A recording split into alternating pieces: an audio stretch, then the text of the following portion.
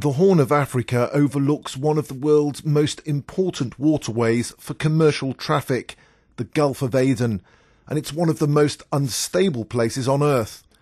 The Horn comprises 4 countries: Ethiopia, by far the largest, the war-torn Somalia, undemocratic Eritrea, and Djibouti, used by the United States and France as a regional military base of operations. The 4 countries are inextricably intertwined, and political events in any of them nearly always impinge on at least one of the others.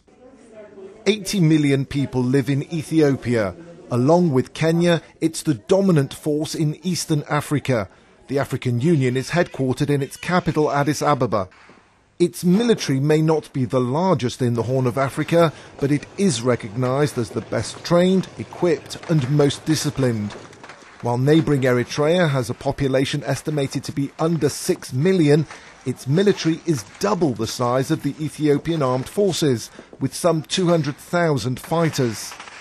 Tens of thousands of people are estimated to have been killed during Ethiopia's war with Eritrea at the end of the 1990s. And it wasn't the first clash between the two. Eritrea fought for independence from Ethiopia in a campaign that lasted 30 years. Territorial and other disputes between Addis and Asmara rumble on. Many analysts believe that while Ethiopian forces were supporting the Western-backed government in Somalia, Eritrea was actively backing the Islamist rebels in the country. Somalia, of course, has its own problems: hunger, disease, warlords, terrorism, and more. It now has a new government headed by a former leader of the rebel Islamic Courts Union. Despite the political roots of Sheikh Ahmad, other Islamist groups led by Al-Shabaab refuse to recognize his presidency and vow to continue attacking government forces. There's also a fear the Islamist fighters have hooked up with Al-Qaida and could launch attacks in neighbouring Kenya.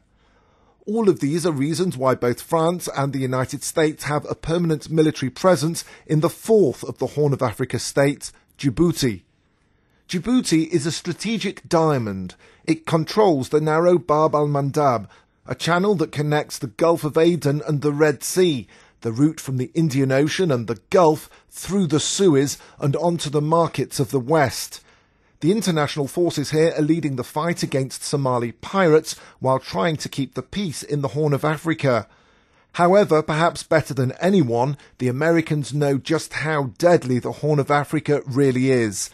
Back in 1992 to 94, the US sent soldiers into Somalia in order to help relief efforts there. Operation Restore Hope soon faltered as the American military got caught up in the local fighting and suffered heavy casualties.